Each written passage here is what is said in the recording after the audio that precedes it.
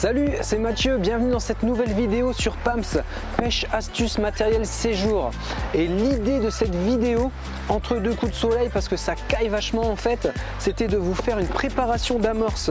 Donc regardez, de l'amorce sèche, donc une amorce toute prête. On a débuté ce week-end la playlist sur cette chaîne Pams de l'amorce. On va voir dans le détail toutes les farines individuellement au fur et à mesure des mois et je vais vous partager plusieurs amorces. Il y a déjà une amorce que je vous ai partagée, je vous mets le lien juste là si ça vous intéresse et n'hésitez pas à découvrir toutes les autres vidéos de la chaîne. On attaque avec cette vidéo. L'idée c'était de vous faire cette amorce là ensemble, qu'on parle un peu et qu'on évoque la stratégie de pêche élaborée par cette amorce, parce que je vais mouiller des amorces de manière différente en fonction des lieux, des contextes et des espèces recherchées, mais je vais également pratiquer des stratégies à l'amorçage différentes.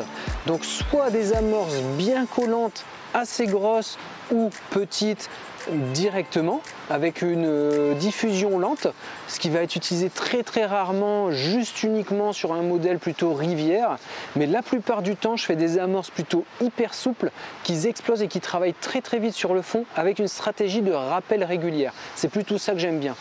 Et vous allez voir, on va évoquer trois types d'amorces, trois types de stratégies d'amorçage, soit une dizaine de belles boules genre orange, petite pamplemousse à l'amorçage, donc dans une stratégie de gardon, de brème, ou alors plein de petites boulettes.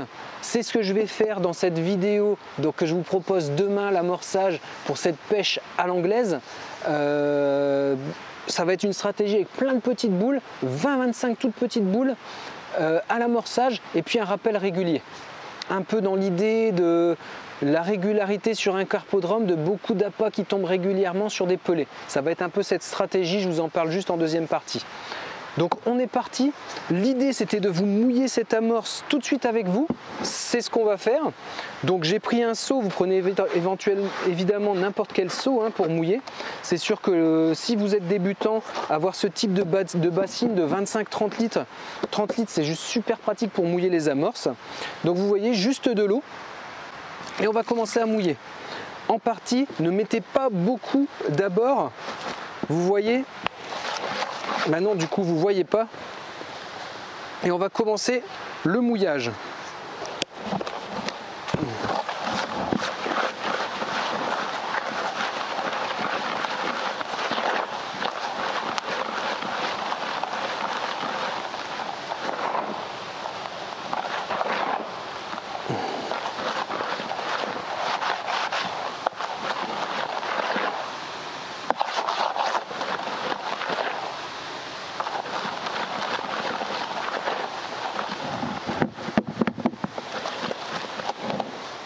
Voilà, premier petit mouillage et on reparle un peu ensemble. Donc j'ai mis la moitié de ça, on va remettre l'autre moitié d'ici 2-3 minutes, mais avant je vous explique 2-3 trucs. Le mouillage d'une amorce sèche, je le fais dans une grande bassine, c'est hyper pratique. Des bassines de 30 litres minimum, ça c'est plutôt super cool. Maintenant vous avez même des mélangeurs sur petites perceuses, on y viendra plus tard quand on fera des gros volumes et qu'on ira pêcher à l'extérieur. Là c'est un petit volume, je vais le faire à la main tranquillement. Ensuite, au fur et à mesure de ces playlists et de ces partages que je vais vous faire autour de l'amorce, comment mouiller l'amorce, comment faire les amorces, comment faire vos amorces vous-même, quel type d'amorce en fonction des espèces que vous voulez cibler, pêche au cou, à l'anglaise, à la carpe, mais surtout gardon, carpe ou des pêches de brème. Ça va, oui, tu t'invites? Tranquille? Donc on va raisonner en termes de volume. Là, c'est une amorce sèche du commerce toute faite, qui était déjà prête à l'emploi. Je viens de mettre la première moitié de cette eau et on va laisser imbiber 10 minutes. Au fur et à mesure de ces vidéos, on va parler de volume d'amorce, aussi bien de volume en termes de part des différents composants de l'amorce, là c'est une amorce toute faite, mais également en termes de volume au final pour utiliser cette amorce lors de votre pêche. C'est un peu un réflexe que je garde des concours parce qu'en fait chaque concours autorisait un volume d'amorce, 7 litres, 10 litres, 15 litres, 20 litres d'amorçage selon les contextes et les endroits. Donc pour vous donner une idée, et on va voir d'ici quelques temps quand on aura mouillé l'amorce 2 ou 3 fois, le volume déjà qu'elle aura pris. Mais en fait sur cette bassine, ça c'est une bassine de 10 litres par exemple. Donc on a les marques, hein, 1, 2, 3 jusque 7. Ensuite de 7 à 10 il n'y a pas de marque, mais 10 litres étant vraiment à ras de la bassine. Et bien cette amorce, je viens de regarder juste avant de la mouiller, on avait un tout petit peu moins de 2 litres, de 3 litres pardon. On était à 2 litres, 2 litres 5 d'amorce sèche. Donc on a fait un premier pré-mouillage. Il y a 5-6 minutes. Hop, on peut y aller déjà pour une deuxième fois. Et c'est ça en fait qu'il faut que vous preniez le coup, c'est quand vous mouillez vos amorces, surtout au début, il ne faut pas y aller comme un bourrin, sinon il va y avoir trop d'un coup et ça ne va pas être bon dans le temps. Bon ça vous comprendrez au fur et à mesure des vidéos.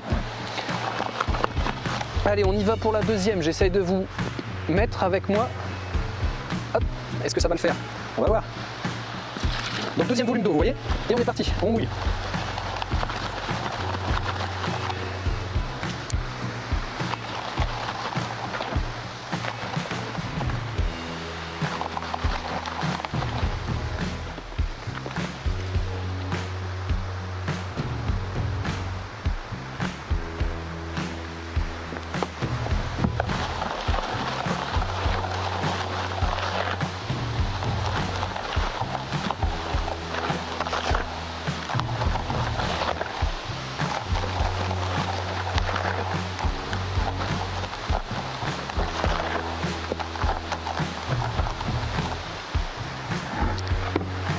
Je vous montre un peu ce que ça donne.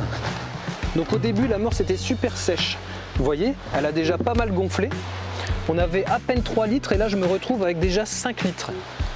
Donc cette amorce n'est pas encore prête, mais elle commence déjà bien à gonfler. Vous voyez, on a fait 2 mouillages. Elle pourrait être utilisée en termes d'amorce peu imbibée, peu mouillée, sur des pêches rapides. Ça c'est pas mal d'avoir cette stratégie là, des amorces qui quand elles vont toucher l'eau vont vraiment exploser et toutes les particules vont se retrouver sur la couche d'eau à exploser.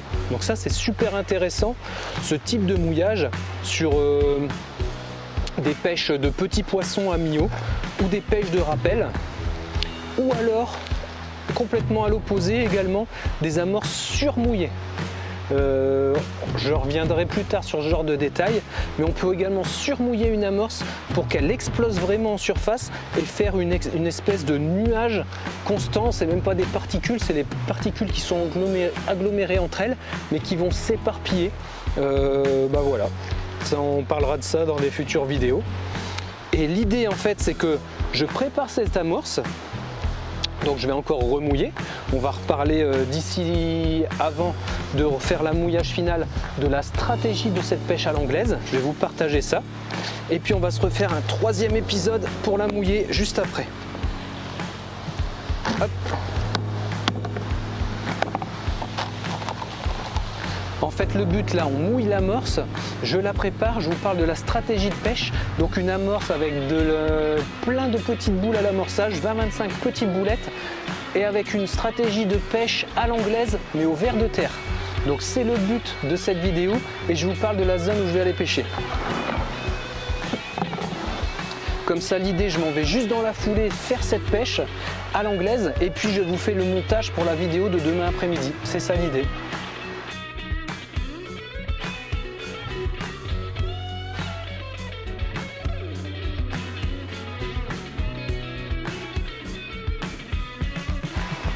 Bon, ça va pas être au top du top en termes de qualité visuelle parce qu'on est presque en contre-jour, mais ça va faire le boulot hein, pour cette vidéo. Je pense que vous ne m'en voudrez pas. Donc voilà, l'amorce s'est pris 2 coups de pré-mouillage et j'aime bien faire ça, puis remettre un dernier coup de mouillage environ 20-25 minutes après. Souvent en fait, quand j'avais pas une stratégie où je préparais les amorces très tôt, je préparais ça l'amorce très tôt, vraiment quand c'était une stratégie de concours, 1 heure, 1 heure et demie avant la première mouille. Mais par contre, quand j'arrivais au bord de l'eau, je faisais tout de suite mon mouillage, mon pré-mouillage, un peu l'idée comme on va faire là. Et au bout d'une demi-heure, 20-25 minutes entre l'observation de l'eau, prendre bien mon fond. Ça peut aller jusqu'à une demi-heure sur des stratégies pour chercher des postes vraiment adaptés avec des biotopes spécifiques au fond de l'eau qui pouvaient me permettre d'amorcer une ou deux zones différentes pour proposer à différents poissons et à différentes espèces de les pêcher à ces endroits-là. Parce qu'en fait, une zone différente, ça veut dire un lieu différent pour trouver de la bouffe aux poissons, donc potentiellement doubler son potentiel pêche à prendre des poissons si on n'arrive pas à les prendre sur une zone. Donc on attaque. Avant ce troisième mouillage, je vais vous parler de cette stratégie de pêche à l'anglaise. Donc on est et vous êtes sur le carpodrome des sources de la Chabanne. Donc ici, un lieu où je vous accueille. Non seulement je développe cette chaîne Pams, pêche, astuces, matériel, séjour, donc depuis 1 année et demie. Et on arrive bientôt à 5000 abonnés, donc merci beaucoup, vous avez assuré. Mais je vous propose de vous accueillir également sur cet étang. Donc l'étang qui est juste derrière moi, comme vous avez vu. Donc c'est ce modèle. Et il est en forme carpodrome pour le moment. Donc les premières années, sa destination, ça va être modèle carpodrome. Il y a un beau cheptel de poissons et on va avoir ici une digue principale et ces postes-là qui sont pêchables avec la digue principale. En gros, allez, c'est parti pour la fin de cette vidéo. Je suis en galère de stockage de téléphone, j'arrive pas à le sortir. Toute la mémoire du téléphone est partie se mettre dans un truc où j'arrive pas à éliminer. Donc j'espère que je vais pouvoir finir cette vidéo. Bref, les joies de l'informatique, mais je vais pas lâcher l'affaire et je vais y arriver. Pour le moment, ça a l'air de tenir. Donc j'en étais arrivé là et j'ai refait une autre vidéo que j'ai perdue entre deux, donc je finis rapidement. Les postes sur cet étang de 1 à 12 et de 13 à 21 et la stratégie de pêche que je voulais finir de vous expliquer pour cette partie de demain. Donc là, on a le fond le plus important de l'étang, à peu près 2,50 m à 3 mètres. Ici 3 mètres, 2,50 m autour. Et la stratégie, c'est d'aller de m'installer ici sur les postes 19-20 pour faire une pêche un peu en décalé et mettre plein de petites boulettes d'amorce, ça va être la stratégie, avec des vers de terre coupés en pêchant au vers de terre. Donc sur une zone plutôt large, 2 à 3 mètres carrés, ce qui me permettrait de favoriser toutes les espèces de poissons en même temps, à la fois des petites, des moyennes ou des grosses carpes. C'est l'idée. J'espère que ça va bien se passer et j'espère que ça se passera comme ça. Donc je vous donne rendez-vous demain pour cette vidéo, demain 18 h. Et là je viens de remettre de l'eau pour un troisième mouillage. Et on a une caractéristique à vous partager sur ce troisième mouillage. Regardez, il y a l'eau au centre et là l'amorce ne va plus réagir pareil. On va commencer à avoir plutôt des grosses boules, des gros amas comme ça qui vont avoir tendance à se mettre en place. Et j'y reviendrai plus tard, mais ça c'est plutôt une caractéristique que l'amorce va être presque prête. Bien sûr, on y reviendra par la suite, elle n'est pas tout à fait prête, mais elle est presque prête d'un point de vue gros volume et grosse prise d'eau. Donc c'est la troisième fois, et je vais vous partager ce que ça fait par exemple en volume. Donc vous avez vu, le premier mouillage, on était quasiment à 5 litres. Hop. Et là, après 3 mouilles, je vous montre, on se retrouve avec l'amorce qui a presque doublé. Hop. Donc 6 litres, vous voyez ici la petite indication, presque 6 litres d'amorce, presque prête à l'emploi. Donc je vais préparer le matos, aller au bord de l'eau, préparer mes boules d'amorçage et peut-être refaire un peu de mouillage avant. Je reviendrai plus tard sur des stratégies pour faire une autre façon de mouiller. On va revenir sur tout ça au fur et à mesure de cette vidéo, du développement de cette chaîne. Donc merci beaucoup de partager. J'espère que je vais réussir à monter cette vidéo pour ce soir. Là, j'ai une grosse galère de mémoire. C'est pas grave, ça le fait. Et je vous donne rendez-vous demain à 18 h pour cette pêche à l'anglaise avec cette stratégie. Et je reviendrai en début de cette vidéo pour vous parler de l'amorce et de la stratégie au bord de l'eau pour ceux d'entre vous qui n'auront pas vu cette vidéo. Faites de vos rêves votre vie. Salut!